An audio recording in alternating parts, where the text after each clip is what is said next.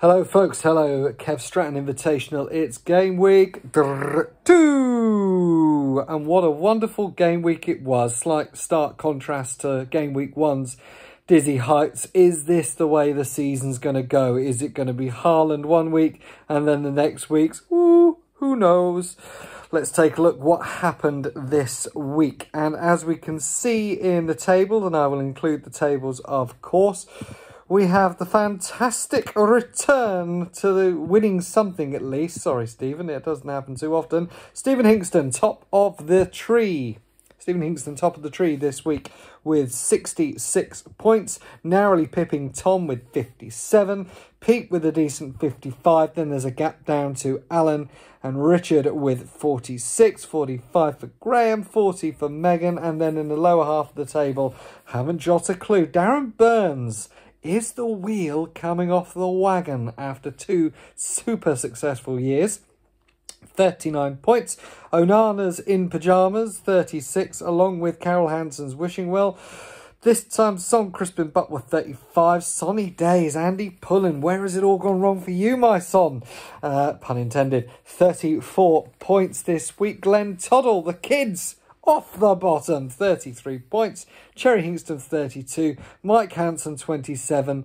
And then 10 points further adrift of that, and the person we're going to have a wee bit of focus on this time. Yes, unfortunately, it's the man with single-handedly the most difficult team name to not only pronounce, but also type into my spreadsheet. Thank you very much for that. With Martin, read error 404. We've all seen that on the internet. We'll expand on that as the weeks go on. Your game week rank position was 9 million. Oh dear. Average points this week was 44. 17 points for Martin. Where did it all go wrong? Well, Pickford took a little bit of a stuffing, gets 0 points. Trippier 2. Tim Ream with his red card, -2 points. Perisic coming off the bench for 1. Gabriel with 1. Martinelli and Rashford, and somehow, inexplicably, Pascal Gross only scored 1 point, yet Brighton managed to be the form team. Jensen with 3, Isaac with 2, and Haaland with 2 for just turning up and not doing a huge amount. On his bench, Dominic Solanke would have been nice to have had him on for 5 points. But still, that is 17 points. You get the wooden spoon this week, Martin. Congratulations to Stephen, who gets Manager of the Week. And I'm afraid, Martin, you are now leading the way in the wooden spoon by some considerable distance. You are the target that nobody wants to beat. We'll take a little look at a few of the stats, but as it's only game week 2, it doesn't really bear any relevance as I look over here to my other screen. Interestingly, top scores this week, only 3 managers make the top score overall list. That's 3 scores better than last week. The Manager of the Week, of course, Stephen's up there with Darren with 2. In terms of top scores individual, this was an interesting one. Only Pete managed to actually score more points this week than any of the other managers did.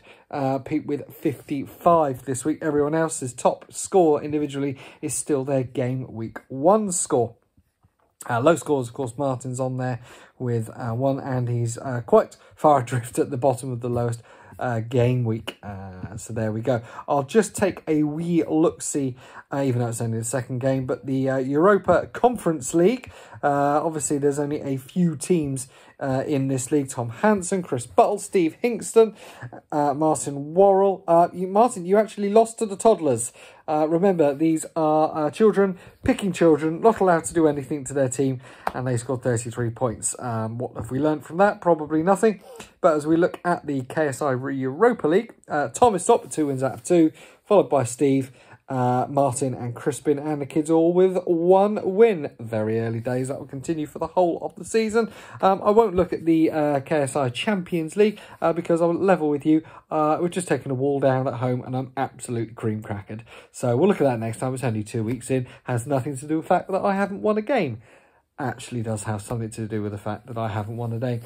In reality, this week, Tottenham continue to look oddly impressive without Harry Kane, who manages to score a goal and get an assist in the Farmers League in Germany. Well done to him.